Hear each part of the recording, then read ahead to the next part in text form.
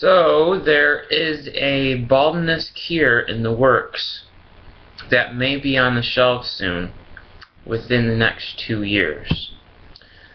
Scientists claim that a hair lotion that cures baldness by stopping the effects of a single guilty enzyme could hit the market within 2 years. They found that a single enzyme has a major role to play in male pattern baldness, as experienced by the Prince William. The researchers are already in the talks with pharmaceutical firms about making the product, which would work by stopping the effects of a single guilty enzyme. The US-based dermatologist announced earlier this year that they had found that an enzyme called prostaglandin D2, or PGD2, instructed follicles to stop producing hair.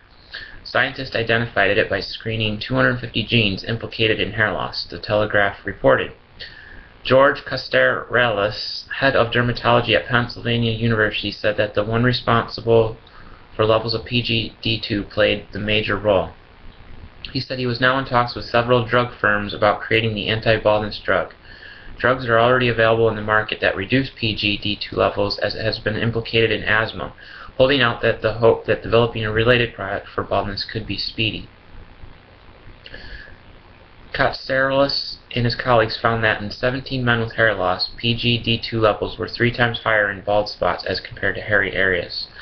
We really do think if you remove the inhibition caused by PGD2, you get longer hair.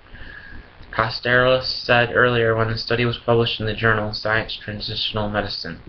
He said the finding raised the possibility of not only stopping hair loss, but of bald men also being able to regrow full heads of hair. So, this is kind of encouraging news for people that are bald. And also, until they actually come out with this, and then we can see, for sure that this is actually regrowing full heads of hair.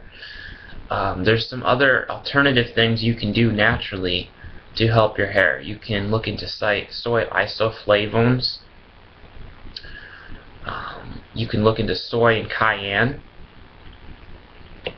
curcumin, green tea, flax ligands, Norway spruce ligands, and saw palmetto and astaxanthin combination.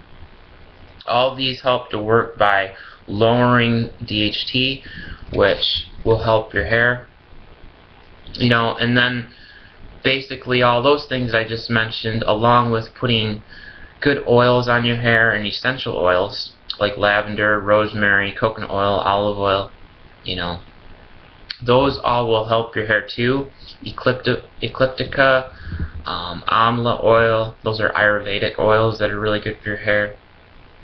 So there's a lot of different things that you could do for your hair, and switching over to a safe herbal based shampoo without sodium lauryl sulfate is a good thing to do.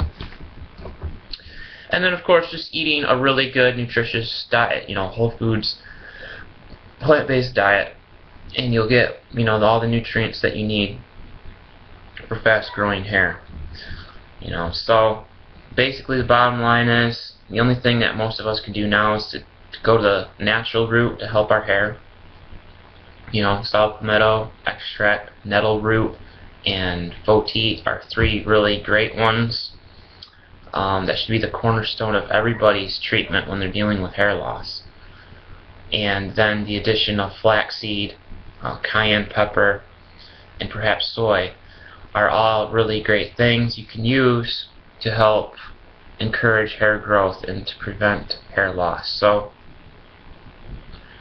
hopefully this news makes all of you excited and gives you hope for the future. I'm pretty sure that they will actually create this cure, and whether it will totally regrow full heads of hair is yet to be seen, but they seem to strongly believe that it will. So it's not to say that DHT still doesn't play a role in hair loss, because it does. There's many different factors that go into male pattern baldness, but this new one, this prostaglandin thing, seems to be one of the big ones responsible for losing your hair, according to these researchers. So hold on to what hair you have, and hopefully within the next year or two, it'll be a thing of the past. Alright, so hope you guys enjoyed this video. If you like it, please like, favorite, and subscribe, and I will see you again. Bye.